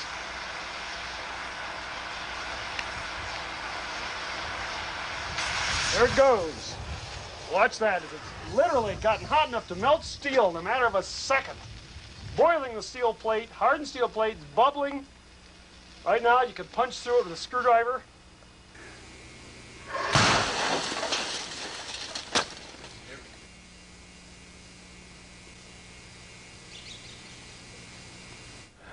First thing you should do when you're attempting to open a safe you don't know the combination of is to try factory tryout combinations. Remember, all safes come from the factory set to a combination. They are intended to be changed with the change key by the owner to whatever private combination they want. A number of people don't realize they're supposed to do this. A number of people are just too lazy to do it. So a fair number of safes out there are still set to factory tryout combinations. This is a list of the most common factory tryout combinations. First of all, try 50 for all 3 sets of numbers. Then try these 3 combinations here. If it's a safe that takes 4 digits, 4 groups of digits to open, Again, try 50 for all 4, and then try these 3. This will open a fair number of safes out there right now. Here are a couple of unique sources. One of them is for the electronic lock gun. As we said, the electronic lock pick, it was made by an American, but the only place as of this moment that carries it, it's called a Cobra. It's a place called Microsonic Alarms at 20 Rickard, R-I-C-K-A-R-D Road, Empire Bay, NSW, Australia, 2256. They run for the neighborhood of $200, as I recall. Very good source. One of the best for serious locksmiths, serious students, or serious security personnel is Lockmasters Incorporated. They sell courses, good, safe courses. They sell the burning bar lance that you saw, the training film we used. Goes through safes like knife through butter. They are one of the only suppliers for this lance, and they sell the smaller lance that doesn't need all the exotic fire equipment, extinguishing equipment. They also sell, they say, safe courses, drill harnesses, even baseball caps. They also give courses in safe opening, safe repair that you can go to their office and take. Lockmasters Incorporated, and they're located at 5085 Danville Road, Nicholasville, Kentucky, 40356. Again, a very good source.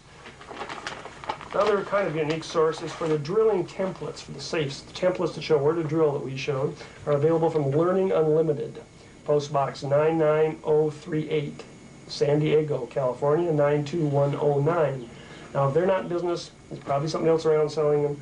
Or you can look at the safe. If you know what kind of safe you need, look at it when it's open, and you can figure out your own drill points and make a template.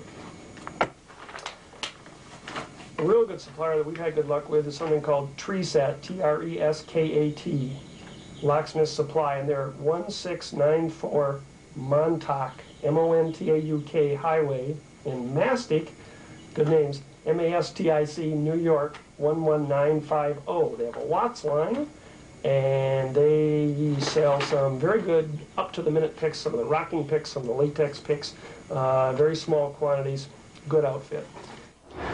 Saved the best thing for last. There's one pick that it's like nothing I've ever seen. This is the most fantastic pick I've ever seen. I've been able to open every lock that I've wanted to with this. This is outstanding. You won't see this anywhere else but on this film because it's, well, shoot, I would show it to you, but I can't find the damn key. Sorry.